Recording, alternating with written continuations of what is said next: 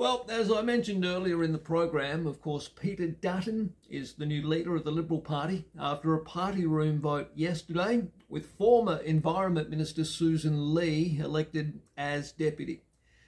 Mr Dutton, of course, had been all but confirmed as the next opposition leader, as he was the only person really put his hand up for the job. He replaces Scott Morrison, who resigned from the position after the Coalition's election defeat, of course. Now, both Peter Dutton and Susan Lee were elected unopposed for their positions. And yesterday, Mr Dutton reiterated the Liberal Party under his leadership would not be Labor light and would be true to its values. He said yesterday our policies will be squarely aimed at the forgotten Australians in the suburbs across Australia. He said he wants our country to support aspiration and award hard work, take proper care of those Australians who short-term or long-term can't take care of themselves. Now, he did say his shadow front bench would be unveiled later this week.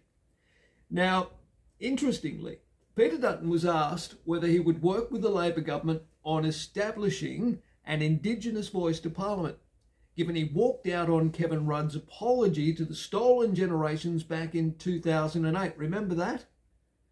Now, Mr Dutton said he made a mistake when he boycotted the apology. He said, largely, that was because of my own background and experience. I worked in Townsville. I remember going to many domestic violence incidents, particularly in Indigenous communities. He said, at the time, I believe the apology should be given when the problems were resolved and the problems weren't resolved. Now, Miss Lee said it was a great honour to serve as deputy and that she believed Mr Dutton was absolutely the best person to lead the party. She said as well as being a strong advocate for regional and rural Australia, she would continue to be a strong voice for women. We know that we don't receive the support of all women. We didn't receive, rather, the support of all women at the last election. Well, she's right about that. And she said, my message to the women of Australia is, we hear you.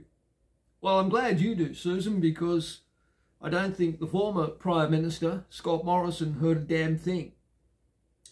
She goes on to say, we know that we didn't receive the support of all women at the last election, and we are listening now. Well, better late than never. We're talking, Miss Lee said, and we're determined to earn back your trust and your faith.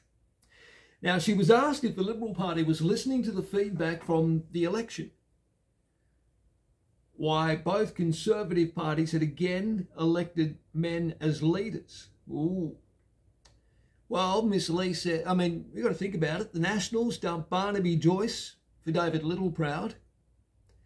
Perrin Davey, of course, is the party's new deputy leader. Now, Miss Lee said there were many women in leadership positions across the parliament.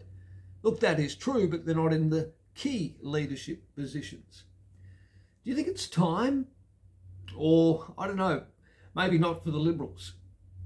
Would Susan Lee have made a better choice, given what happened in the last election? Would Susan Lee have made a better choice for the Liberals to elect as leader? I suspect that Peter Dutton's ego probably wouldn't have allowed that. Anyway, she goes on to say she's comfortable with the leadership of our party and very comfortable with Peter Dutton in the role. Now, Peter Dutton is undergoing a change, if you like, in his personality. He's a hard-line Conservative. We know that. Within the Liberal Party. A hard ass. Hard on border control. Hard in a number of areas. And look, that's probably to his credit, to some extent, having been a former serving police officer.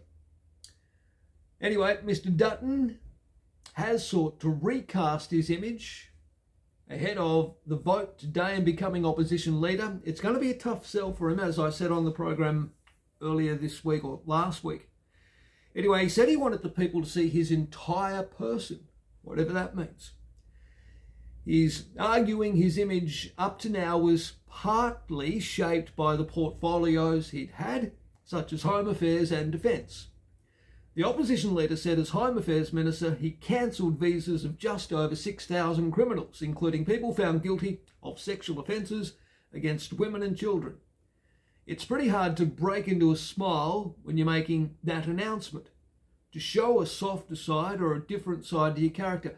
Well, that's true. In fairness, that is true. He went on to say, all I would say is I'm not going to change, but I want people to see the entire person that I am and reserve and make their own judgments when they meet me. All right, well, the 51-year-old hardhead has been at the centre of his fair share of controversies during his, 2 decades or so in Parliament. We remember back to 2015 when he was caught on a hot mic, a boom mic, above his head, making a joke about water lapping at the door of Pacific Island nations because of climate change. The next year, he made inflammatory remarks about refugees' literacy levels. He was also the only opposition frontbencher back in 2008 to boycott then Prime Minister Kevin Rudd's apology to the stolen generations. He personally voted no and encouraged people to do the same on same-sex marriage back in 2017. But ultimately, he voted in favour of same-sex marriage in Parliament after majority support for it was made clear by the Postal